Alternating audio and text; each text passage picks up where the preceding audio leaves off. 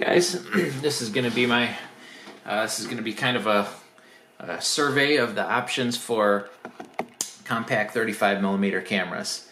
Let's start with the Nikon One Touch L35AF3. So this is the third generation.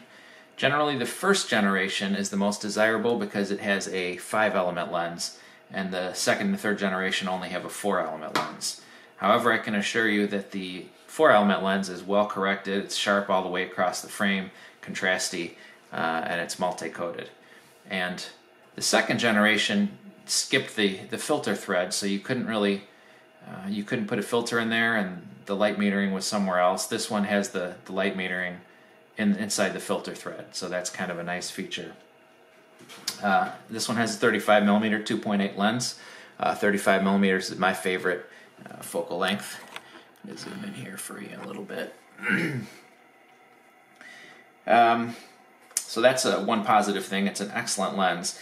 It is motor driven, but it's pretty quiet if you know how to use it. So it's half press to focus, full press to take the picture, and it only winds on after you release the button, the shutter release button. So what you do if you want to be quiet, you take the picture and you hold the button in, and you put the camera down, you walk away, hide it in your jacket, whatever, and then let off the shutter release, and then it winds whenever you're ready for it to. This was the first camera that had a half press of the shutter release to lock autofocus and exposure. So that's a handy feature. I consider it kind of a pro feature for point and shoot cameras, although it became the standard after that. The viewfinder is great. You can use it even with glasses pretty easily. My grandpa had this camera in the middle 80s or late 80s, and he had trifocals, and he used it with no problem. It has an electronic self-timer. All you have to do is just push up on this, and then the light comes on, and then after 10 seconds or so, 8 seconds, it starts blinking, and then takes the picture.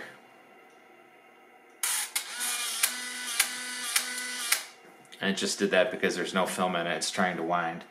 One negative side to this is that it's not that small. So it's a point and shoot camera. Fit it in a jacket pocket if you need to, but let's not push it and call it compact. We'll do a size comparison later. But it fits in the hand pretty nicely. It's got a nice grip. It's got this nice tractioned area here for your thumb. The construction's very solid. This is a nice feature here, the flash cancel button. So flash is automatic, and when you half press the shutter button, the red LED will come on in the viewfinder if it's going to fire flash. If you don't want that to happen, you release that, hold down the flash cancel button, and then take the picture, and it won't use the flash. So that's nice, pretty intuitive. The construction is very good overall. It's much better constructed than the first generation one, especially with regards to the battery door. This one, you have to use a ballpoint pen to push a latch, and then you slide the door open, but it's a very solid door. It's a 2CR5 lithium battery in here, which is, you can still find them pretty easily.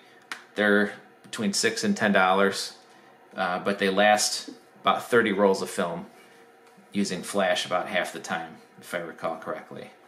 So it is expensive, and you do have to order one online unless you have a local camera store, but they last a long time, and since it's lithium, it never leaks.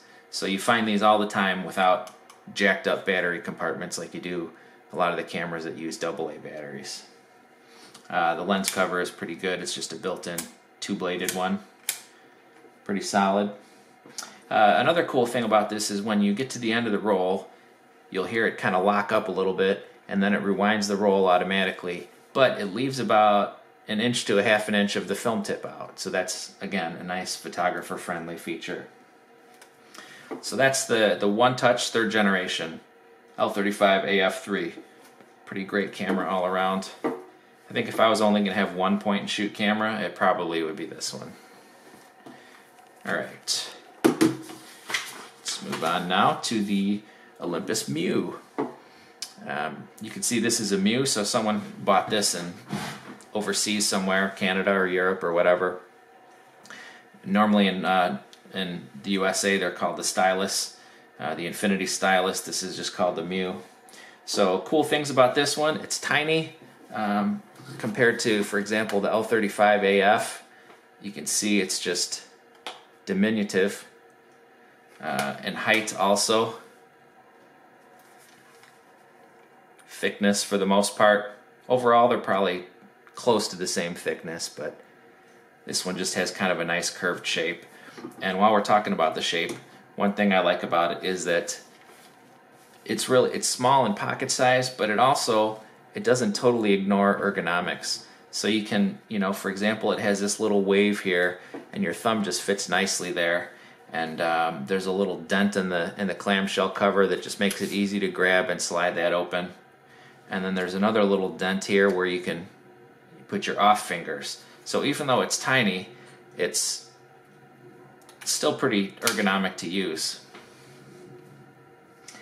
The design is just elegant. I think it's classic. Some people will disagree with me, but I think it's more elegant than the Mu 2, or the Stylus Epic as it's also called.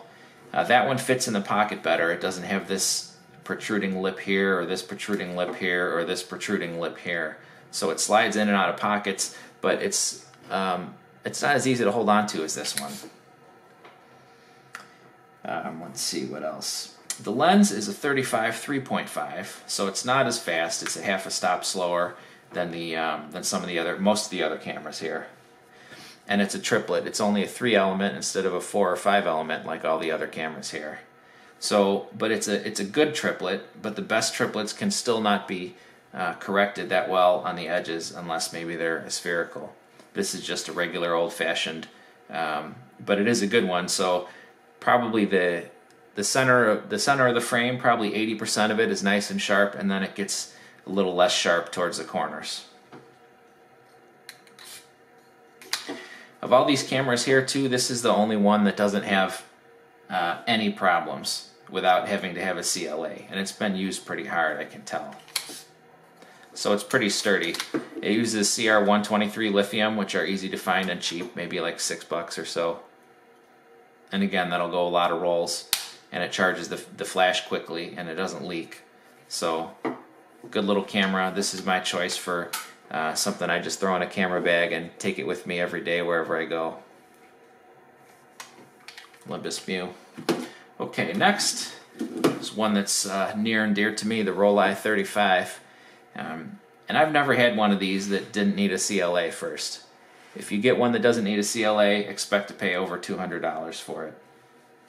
Cool things about this, it's the original full-frame compact camera.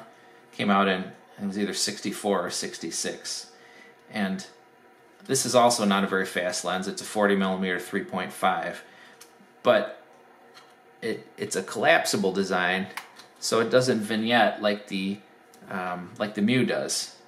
The Mu has you have a little light fall off, noticeable light fall off in the corners. This one doesn't. When you look at the pictures from this, as long as you nail your focus, they look like SLR pictures. It is so sharp. It's only a 4 element lens, but that 4th element means that it can be corrected across the field. So really good.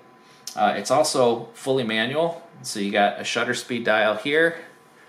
And the way this works is when you're setting this up to take a shot, you hold it at waist level, you got the meter here, your shutter speed here from a 500th down to half a second plus bulb. Speaking of bulb, the shutter release button is threaded. So if you wanted to actually take serious pictures with this with a cable release on a tripod, you could. And then the aperture dial is here. You push this release here, and then you dial the aperture you want. You can see that moves the red needle on the light meter. And also the shutter speed does the same thing. It's not a rangefinder or an autofocus, it's a scale focus. So you look at the scale, there's a depth of field scale here that's quite usable, and American ones made for the American market, will have feet on the top. Closest focusing is 3 feet to infinity. On the bottom, you have meters. So the lens is just outstanding. That's the main thing. And since it telescopes out, it's far enough away from the film plane where it can cover the whole frame without vignetting on the sides, and it's just sharp corner to corner. It's just excellent. I can't really overstate that. But what I was getting at anyway with adjusting at the waist level, you do have to set your exposure manually, and you have to guess the focus, and it's not too bad. It's not as bad as you might think, because if it's a bright day or you're using fast film, you're going to be on the higher apertures anyway, and then you have a pretty big leeway. You can also do the hyperfocal trick. You can read more about that somewhere else. The viewfinder, another cool thing about this, the 35 and the 35S have the viewfinder all the way at the left of the camera. So if you're right eye dominant, what that means is that it's very comfortable to use, because your nose goes off to the side of the camera. You don't have to turn your head sideways to use it. Admittedly, it doesn't feel as good to grip as some of the bigger cameras here, because it has the shutter speed and the aperture dials on the front.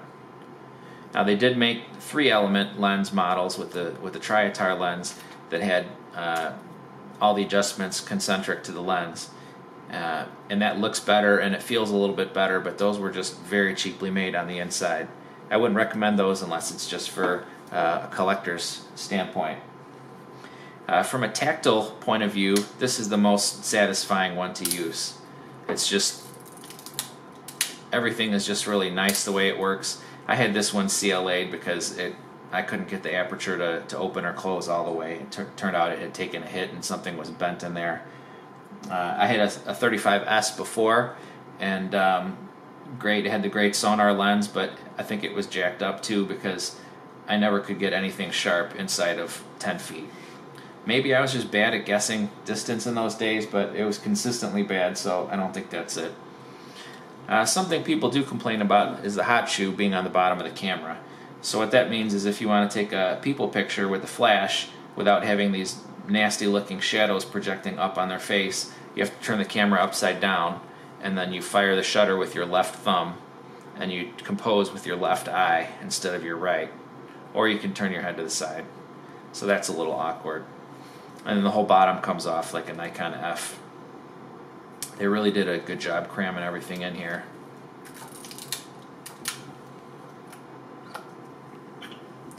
So I think that might be my favorite of the bunch, but if I could only have one, probably this would be it, the Rollei 35. But let's move on. Pentax PC35AF. This is one that I learned about from David Mahaly and from Mike Gutterman. Also mentioned it. But this, I kind of saw this as kind of an in-between camera. So this came out in '82, 3 years after the Olympus XA came out. And it has some improvements like autofocus, but it keeps a lot of the nice things about the XA, which is manual film advance and rewinding. So you don't need to take a bunch of room for batteries and a motor drive that could be used for something else. This one just uses a couple of AAA batteries for the flash and for the light meter and for the autofocus. And this one has kind of a switchblade opening. You just push that down, it pops it open, shows you the 5-element 35mm 2.8 Pentax lens. This lens is just excellent.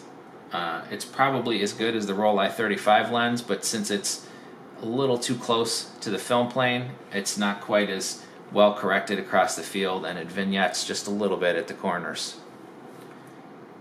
And then you pop when you want to use the flash, that's also a switchblade arrangement there.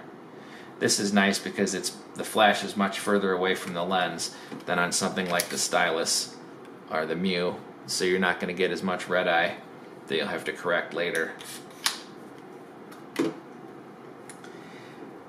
So perfect mix of auto and manual in my opinion. One downside is that the film speed only goes between 25 and 400. So you set it manually and it's auto exposure, so you can't really change anything except to you can overexpose by a 1.5 stops for backlighting. So that's kind of a drawback, that it only goes to 400. And also, this is the second one of these that I bought from eBay that the seller described as fully functional, and it's not fully functional. The flash doesn't work. The autofocus doesn't seem to work. The light meter doesn't work. So I'm debating if I should send this back, or if I should have it CLA'd, because I like the lens so much and I like the aesthetics of it so much. Speaking of that, this is kind of an interesting thing. The film advance is on the right side, but the take-up is on the left side. So it's got some kind of a linkage in there from here to there. They should have just put the film advance over here, I think, but that's alright. I'm not a Pentax designer. It looks like it's plastic fantastic, but it's actually not. The clamshell cover is plastic, but the body is metal, and the back is metal. So it's kind of a hybrid. Anyway, and this one also, the viewfinder's a little small, but it's also very clear. This has the 1.5 plus 1.5 backlight compensation like the XA does. It's a little bit better placed on this camera with a top button instead of a little lever on the bottom. Yeah, so I don't know. Don't hold your breath on finding working one of these unless you plan on having it CLA'd too. I almost would recommend buying one that doesn't work, you know, for 20 or 30 bucks, and then spend your 100 or 150 getting it CLA'd to have a good one. So, Pentax PC35AF. Excellent lens, nice feature set. Moving on. Olympus 35RC. This one, I really like this one. If I had to pick between this and the Rollei 35, it would be hard to pick. This one is a little bit bigger in every dimension except thickness. They're both equally thick. This one's a little wider and a little bit taller, but in exchange for that extra size, you get a conventional camera layout. Some people just can't get over can't get used to the new ergonomics of the Rollei 35. If you're one of those people where you like to have things in the conventional place, this is the one. Got the shutter speed dial here, the aperture here around the lens mount, if we can call it a lens mount because it's a fixed lens. You got range, proper rangefinder focusing if you don't like to guess, and also you can shoot manual, mechanical, or aperture priority auto, or in the flash mode. Let's see if I can get it just to focus. In the flash mode here, it's linked to the guide number that you set for a manual flash. So if you have a manual flash, you set your guide number here, and then when you change the focus, it also changes the aperture to match the guide number of the flash. If you don't have a manual flash, if you have an automatic flash, then just go over to the manual mode, set the aperture that your flash guide says, and then you're good to go. And of course, since it's a leaf shutter, you can set any shutter speed and it works at all of them. Okay, so conventional design. The lens is fantastic. It's Olympus E Zuiko.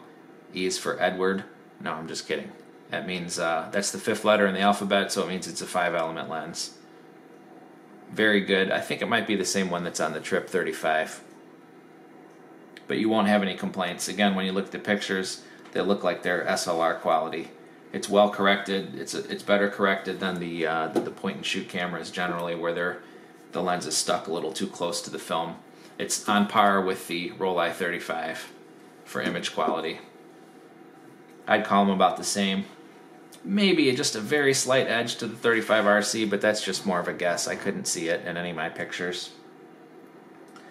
It has the smoothest film advance in the group. It's got some kind of a ratcheted linkage that I have not seen on any other kind of camera, but it's even smoother than an SLR. I don't know how they do it. It's low effort, it's very smooth. The viewfinder is a little dinky. It's even smaller than the PC35AF, but it's bigger than the Stylus, or the Mu. The Mu has a really dinky little viewfinder that's kind of hard to find sometimes. One bad thing about it has an odd filter size. It's I think it's 43.5 millimeter, and Olympus was the only one that made filters in that size. So what people do is they find a step-up ring, 43.5 to 46 millimeters, and then you can get filters for it. And if you lost your original lens cap, you're kind of screwed. So that's kind of a downside. The film speed goes from 25 up to 800, so that's a good useful range. It doesn't top out at 400 like some of these other cameras. One other downside is this self-timer lever is plastic, and now this plastic is getting, you know, close to 50 years old. You hardly ever see one with that self-timer lever intact. I think probably it's also because people don't know if they should push it up or down. They try to push it up and then they break it. It actually should go down. It has a sensible range of shutter speeds, which I like. It goes from bulb to a 15th and then up to 1/500th of a second. So that's reasonable. If you're well braced, even if you're not supporting the camera on a tripod, if you've got this up to your head and you brace your body in a corner, you can shoot this at a 15th of a second and get sharp pictures because the shutter is just so smooth. There's no camera slap or anything, or no mirror slap or anything. So 15th is feasible, 30th is more feasible, and then of course the 60th and above is no problem. I mentioned it has a proper rangefinder. Another cool thing about it, and I'm not going to be able to show that here, but it's got the shutter speed and the aperture shown in the rangefinder, or in the viewfinder. So when you set it, it shows you what you have it set to, and when it's in auto and you half press the shutter release button, a needle comes over and it shows you what aperture it's going to pick. I think that's awfully cool. The hot shoe is on the top, so this is another thing. They had to make it, in order to make the Roll I-35 smaller, they had to move it to the bottom. And the bottom's detachable, by the way. Comes off to change film. So this has it in the conventional spot, and it also has an X-Sync jack here. So you actually could do some serious flash photography with this camera if you wanted to. And the film advance, or the film back pops open here. Really solid little camera. It's pretty much what you would expect. And I bought it thinking, well, if the light meter doesn't work, then I still have full manual mechanical. And by the time you pay enough money to get a Trip 35, you can get one of these for maybe just a tad more, and it's a lot more capable camera. Okay, last but not least, the humble Minolta Freedom II. Now this is one of those point and shoot cameras. This is one of the first ones that just took all control away from the shooter. All you do is you flip this open here and you push the button. There's no pre-focus. It just focuses on whatever's in the middle, and you can't really tell when it's focusing either. So this is for those people that always put the subject right in the middle. It's just a snapshooter camera. But the reason I mention it in this company is that the lens is just outstanding. It's a 35 millimeter. It's either a 3.5 or a 4, so not particularly fast, but it is really sharp. I could not believe how sharp this lens was. It's easily on par with the Nikon lens, and also with the PC35AF lens. Not quite up to the Roll I-35 or the Zuiko on the Olympus. Cool little thing about this is that if you look on the bottom here, it's a DX set, so that it's auto here, but if you don't have a DX cartridge, you can turn this little knob and select it between 100 and 400. So not a lot, but you're not, you know, stuck with the default 100 ASA if you don't have DX cartridges. And then you see this little door here. This is kind of interesting. You might notice this camera is a little shorter, top to bottom, than other cameras, because it doesn't have to allow room for the film cartridge to pivot in and have a spring-loaded spool on the inside. So what it does is when you pop the back open, this door also pops open to allow room for the film cartridge to go in there without having to have any room or a spring-loaded winder. That's kind of a neat thing. It just makes it a little shorter top to bottom. I can't really demonstrate it right now. I got a roll of film in there. It's only got 3 shots on it. Typical crappy battery door of the 80s point and shoots. All this does is make the connection for the 2 AA's in here in series. So it's okay just to tape it down if you do find a good one otherwise. So to do a quick size comparison here, this is about the same thickness as the Nikon, but shorter.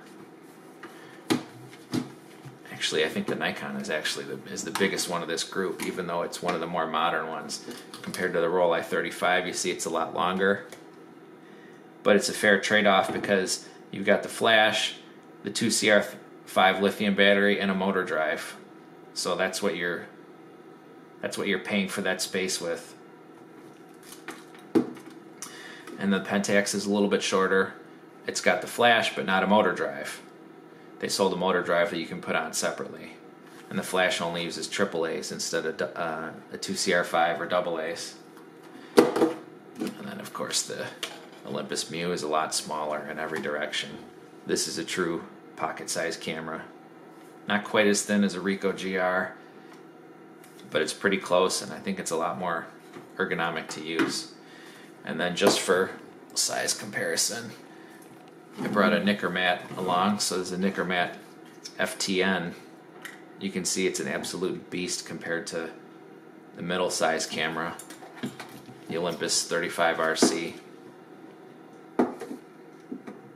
It's a little bit taller, a lot wider, and then of course with the lens, it's a lot thicker. So these were kind of the pre-point and shoots of the 70s. Anyways, guys, thanks for watching. I'll probably think of some things that I didn't think about when I was recording this, and I'll put them in the comments in the video notes below. And of course, if you have comments or questions, post them and I'll answer them. And I'll see you guys for the next one.